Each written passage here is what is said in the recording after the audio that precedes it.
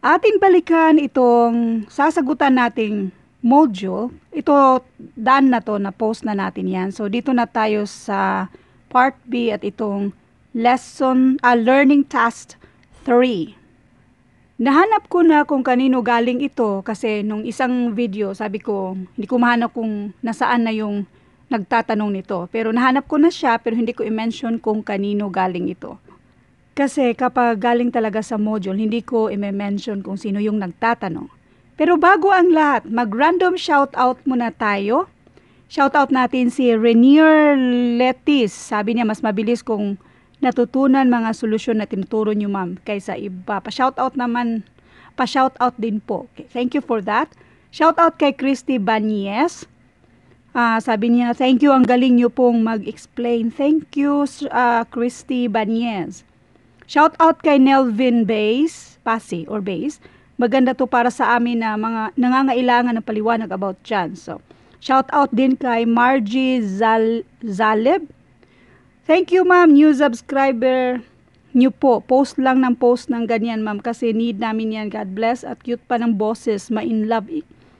Maka-in-love. Ingat kayo dyan. And shoutout me naman si Jimar Bilyeza.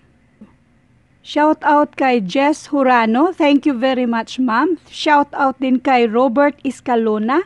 Sabi niya, thanks, ma'am, sa kakapanood ko ng mga videos niyo. Malaking tulong po, nakapasa po ako sa AFSAT exam ko kanina lang po, ma'am. So, pa-shoutout. Shoutout kay Robert Escalona and congrats po sa inyo, sir. Shoutout kay Ginard Ragin. Ma'am, pa-shoutout naman po. Marami po akong natutunan sa inyo pong mga video. Sana po ay huwag kayong magsawa. Thank you. Thank you, sir. Shoutout kay Cecil Lagarde. Thank you, ma'am. Salamat po sa explanation nyo. Big help po. Shout out kay Ace Buraay. Sabi niya, galing. Shout out kay Dennis Hernaez. Thank you po sa info. Thank you din sa inyong lahat sa pag-iwan ng magagandang komento. And thank you sa mga mahihilig mag-like sa mga videos natin. May God bless you more than pa sa in-expect nyo. Thank you so much. Now, dito na tayo sa addition muna tayo. Number 1. Anong meron dito? Kopyahin na lang natin siya. At yung nasa loob ng parenthesis, itong dalawang set na to ay i-add natin. So, kopyahin natin yan. And this is 5x. Tapos, yung exponent niya ay 4 minus 3x. Exponent dyan ay 2 plus 4. Ang nasa baba ay 6. 6x. Ang exponent niya ay 3. Ngayon, mag-add kasi tayo. Hindi natin yan siya i-align dito sa hindi niya kapariho. So, wait. Lagyan natin ng space. I-rewrite natin. 5x, tapos yung exponent niya ay 4. Lagyan natin ng space dyan. And this is, yung, ito ba, negative sign. 3x squared plus 4. I-add natin dito. So, nandito si 6x cubed minus 4x squared minus 7. By the way, take note to not forget how to add and subtract unlike signs. Kasi bago kayo dumating sa lesson na ito, for sure, tapos na kayo sa add and subtract of unlike signs.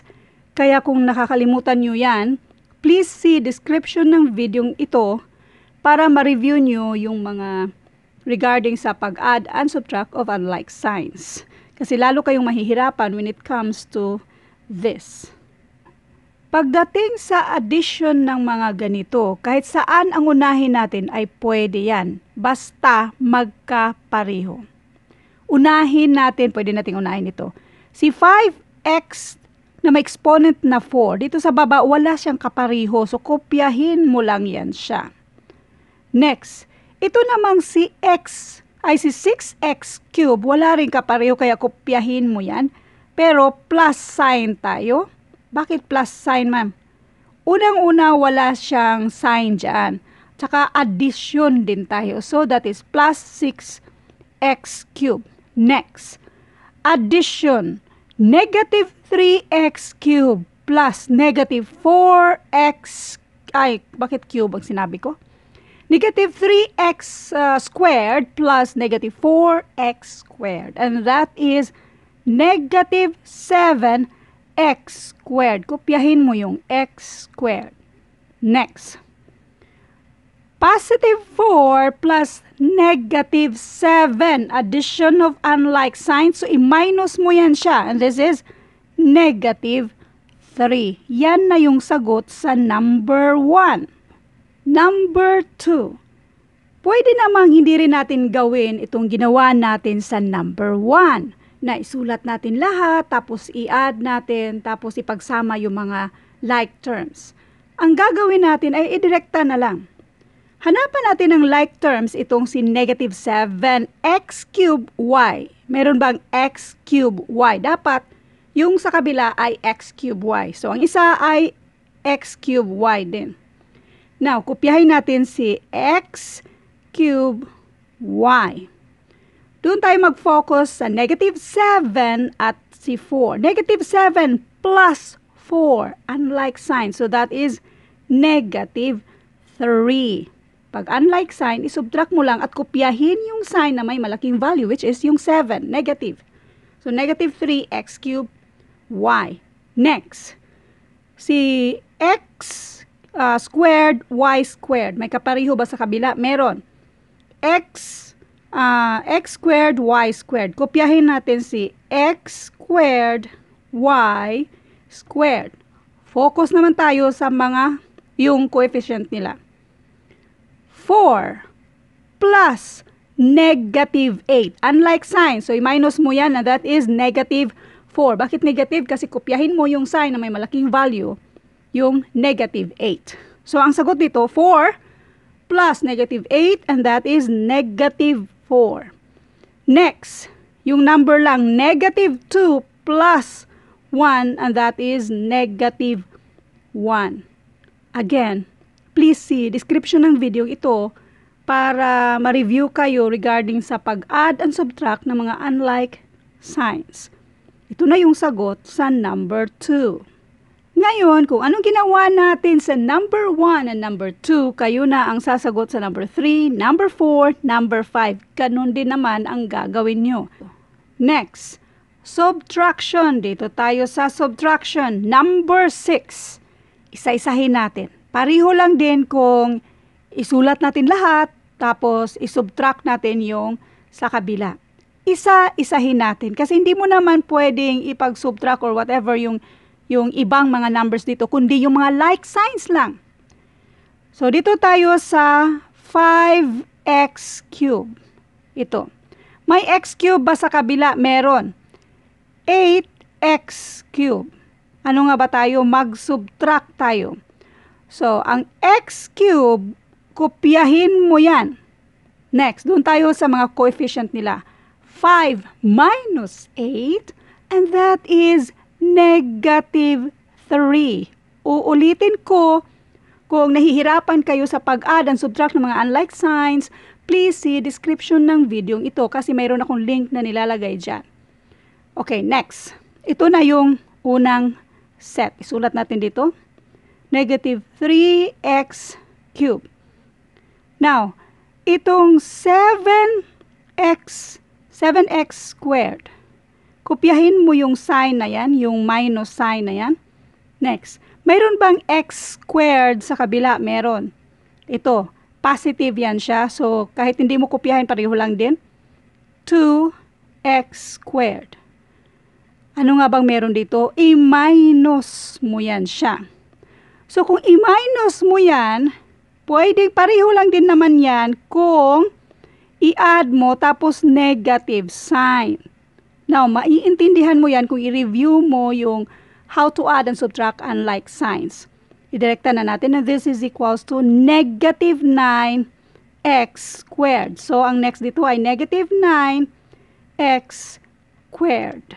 Next, itong 3x. Positive 3x minus 3x. Obviously, 0 ang sagot yan.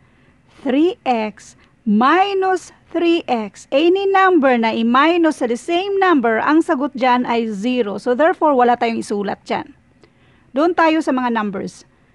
Negative 4 minus negative 7. Sulat natin, negative 4 minus negative 7. Yung minus negative 7.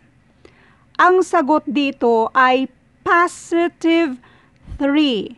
So, importanteng i-review nyo yung paano mag-add and subtract ng mga unlike signs. Or kung nandun kayo sa lesson na yan, huwag na huwag nyong kalimutan kasi pagdating sa mga ganito, nandun pa rin yung mga basic na tinuturo nyo na tinuturo ng mga teacher nyo dati. Nalilito ako. Yung dating tinuturo ng teacher nyo. Yun. Okay. So, ang sagot dito ay, ito ay sulat natin. Kopyahin natin si plus 3. So, sa number 6, ito na yung sagot sa number 6. Ngayon, sa number 7, number 8, at number 9, kung anong ginawa natin sa number 6, ganun din ang gagawin nyo sa 7, 8, and 7, 8, and 10. Then, take notes sa number 10, mga decimal numbers yan siya. So, ilalagay ko na rin sa description ng video ito kung paano mag-add and subtract ng mga decimal numbers.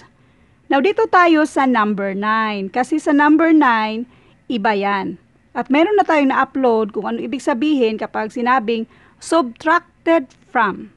Ang number 9, ang sabi dito, subtract 4x cubed minus 5x minus 8 from 6x squared minus 3x plus 8.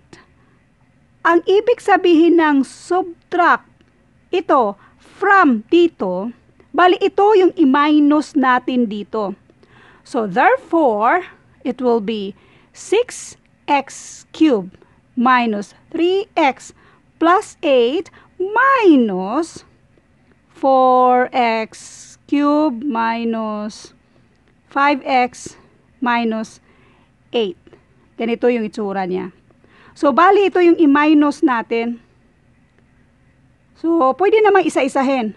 Si 6x squared minus, kung mayroon bang kapariha dito sa kabila, walang kapariho. So, kopyahin lang si 6x squared. Next. Itong, meron ba tayong x cubed dito sa kabila? Wala tayong x cubed. Pero take note, 4x cubed. Nasa baba. Minus, bali. Wala sa taas. Walang x cubed sa taas. Minus 4x cubed. Kopyahin mo yung minus sign. 4x cubed. Okay, na-gets nyo kaya yun? Another way para mas lalong maintindihan, hopefully. Itong mga, kasi nag-minus tayo, i-convert natin into addition. Kapag mag-convert tayo na addition, yung walang sign, na, katulad itong 4x cubed, walang sign yan, magiging negative 4x cubed yan siya. Next, ito namang negative magiging plus 5x. At si negative na dito, maging plus 8. So, i-add natin instead na mag-minus para mas lalo nyong maintindihan, hopefully. So, ngayon itong negative 4x cubed, wala man siyang kapariho dyan. So, ganun pa rin, negative 4x cubed. Next, doon tayo sa x lang. Ang x lang, either itong gawin mo, 3 minus 3x, negative 3x, minus negative 5x, and that is negative 2x. Bakit ka mo? Kasi ganito yan. Dito tayo sa plus, itong isang set na ito. Ngayon yung i-add natin dito. So, lalo na kayong naguguluhan sa solution ko. So, mas maganda pa rin i-review nyo kung paano mag-add and subtract ng mga unlike signs para mag-gets nyo yung mga ginagawa ko dito. Negative 3x plus 5x, and that is equals to positive 2x. Positive 8 minus 8. positive 8 minus negative 8. And that is the same as positive 8 plus 8 plus positive 8. And that is equals to 16. Positive 16. Kasi ito change to plus sign and that will be positive 16. So, ang nasa last part ay positive 16. Ito ay naka-explain yan sa dati na nating na-upload kung paano mag-add and subtract ng mga unlike signs. So, please see description ng video ito. Ang sagot sa number 9 ay ito na yung sagot sa number 9. 6x cube, wait lang, i-arrange natin yung sagot natin sa number 9. Dapat unahin natin itong si x cube. So, this will be negative 4x cube, then plus 6x squared plus 2x plus 16. Yan na yung sagot sa number 9. Medyo mahaba na yung video natin at para makapag-rest na rin ako. So, pasensya na at sa next na video na lang ito. So, bali, mayroon tayong part 1, part 2 at ito ay sa part 3 na natin. Thank you for watching and God bless.